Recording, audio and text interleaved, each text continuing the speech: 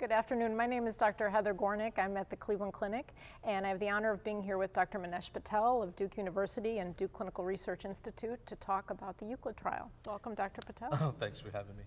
First of all, as we get started, why don't you just tell us why this trial was important? Yeah, as you know, patients with peripheral artery disease of the lower extremity are very common, over 200 million such patients worldwide. Yet our evidence base is pretty limited in these patients. Wow. You know, our last trial that informed us about antiplatelet therapy, for example, in these patients, probably the largest trial was the Capri trial 20 years ago that in that subgroup showed us clopidogrel is probably better than aspirin. But we haven't had a therapeutic trial in these patients for a while, and our practice has changed. There's more revascularization, and probably the background therapy's changed. So EUCLID's important because it gives us a contemporary look at PAD care, and it tests one of the novel, or let's say recently more potent antiplatelet agents, ticagrelor, compared to clopidogrel in these patients. Okay, and then this was a late-breaking trial just presented this afternoon. Yeah. Why don't you start off by telling us about the study design? Yeah, it's been an honor to present it on behalf of sort of all the investigators and the patients that participated in the study. And the study design was a large event-driven randomized trial that included patients with peripheral artery disease defined in one of two ways. The first was symptomatic, and they were all symptomatic, symptomatic patients with PAD who had an ABI that was reduced. And they had sort of two enrollment visits, 0.80 at the first one or less, and 0.85 at the second, or a symptomatic prior revascularization that was greater than 30 days out. The reason for that is we were using a monotherapy design, ticagrelor monotherapy versus clopidogrel. There were a couple of important exclusions then. You couldn't have a requirement for dual antiplatelet therapy, and you couldn't be CYP2C19 homozygous, thought to be a cause for not being effectively treated with clopidogrel. The primary outcome of the trial was cardiovascular death, ischemic stroke, myocardial infarction, and the primary safety endpoint is TIMI major bleeding. Okay, and tell me, just remind me of the study groups and what the two arms were of the trial. Yeah, so ticagrelor 90 milligrams twice a day versus clopidogrel once a day, antiplatelet therapy, and all the same rest in all these PAD patients, randomized to see how they did for these cardiovascular events. And the findings, you know, we learn a lot whenever we do these trials, and the findings show that the trial was fairly neutral. In fact, the Kaplan-Meier estimate for the primary endpoint was in 12.5% of the patients treated with clopidogrel and 12.5% of the patients treated with ticagrelor, with a hazard ratio near 1. Wow. At how many years of follow-up? About 26 months, 14 months to enroll, about 26 months to follow-up. So overall, about 40 months. Median follow-up was about 30 months because of the enrollment time. The primary safety endpoint, major bleeding, occurred infrequently, but was 1.6% in both groups again, so fairly similar. The composites of that primary endpoint, cardiovascular death and myocardial infarction, were actually similar between the groups.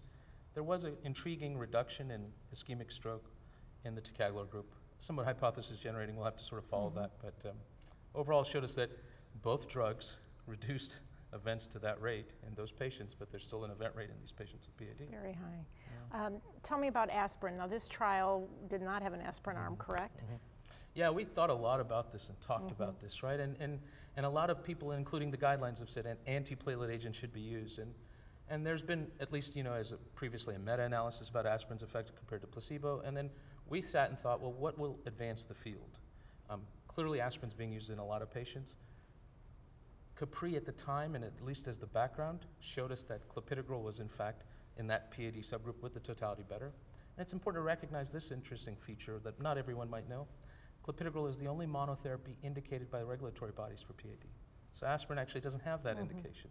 So if you're a new drug trying to get that indication, and you have this, let's say, potentially more potent drug, we thought that's what we did. We would have loved to have had a third arm. Of course, that's a lot more patients and therapy. So for those reasons, these are the two arms of the trial. So a negative study, tell me, have you started to look at subsets, or what are your future plans to look at subsets? Yeah, so you know what we've said is how do I interpret this and what are we looking to do? And I would say first and foremost, you know, we often say that peripheral artery disease is a systemic manifestation of atherosclerosis. We should consider it a systemic manifestation, but the biology here seems to be somewhat unique, and maybe we need to study PAD patients more. Let me be a little bit more specific. You know, clearly clopidogrel was an active comparator that was effective. Ticagrelor was comparable. Now, it may be a reasonable alternative in some patients that can't get clopidogrel, but we'll have to see how people see that. But what this also taught us is we shouldn't be extrapolating data from patients with coronary disease to peripheral artery disease or peripheral artery disease to coronary disease. In fact, in this population, median age about 66, and the population sort of had an ABI around 0.68. A third of them had coronary disease. but 2/3 didn't. They were lower extremity PAD. So, you know, I think what we're starting to do is understand what's the natural history of some of those cohorts, what's the rate. The other thing I didn't tell you is we looked at limb endpoints. Acute limb ischemia requiring hospitalization was also similar between the groups. So we're going to investigate what revascularizations happened and how we learned about the trial and how these patients did. Well, as someone who takes care of PAD patients, I know, I think I was a little bit disappointed not to have an exciting new treatment for PAD. One other question, you mentioned that you needed to do genetic testing in order to enroll in the trial. What do you think about the generalizability of these results? Is it problematic that we didn't study all comers and excluded people who we knew would be non-responders? So, you know, I think it made a higher bar for ticagrelor to win. You know, one way to think about this was this trial was designed for the new drug to have to beat clopidogrel on its best day. It wasn't generic. There were no patients with genetic so if it would have been effective or reduced, no one would have been able to question, is it as good as it could have been, right? The generalizability of these results, now that we know these findings, I think are still fairly large, but they tell you that clopidogrel is probably an effective active comparator. However, if you're not routinely testing like we're not routinely testing C19, it does raise a little bit of question about these. I'll just say there were only about 600 patients excluded for that, so it doesn't still account for the potential difference that we would have needed to have a significant difference in the trials. I'm going to ask you just to step back. I think this was the first PAD-specific cardiovascular mega trial, which was very exciting for those of us in the field. And tell me a little bit about enrollment. My understanding is it did very well. Yeah, so I would just say that, you know, it tells us of how much investigators, patients, and the clinical community wants answers in this area. We were able to enroll roughly 14,000 patients in 14 months and then follow them for 26 months.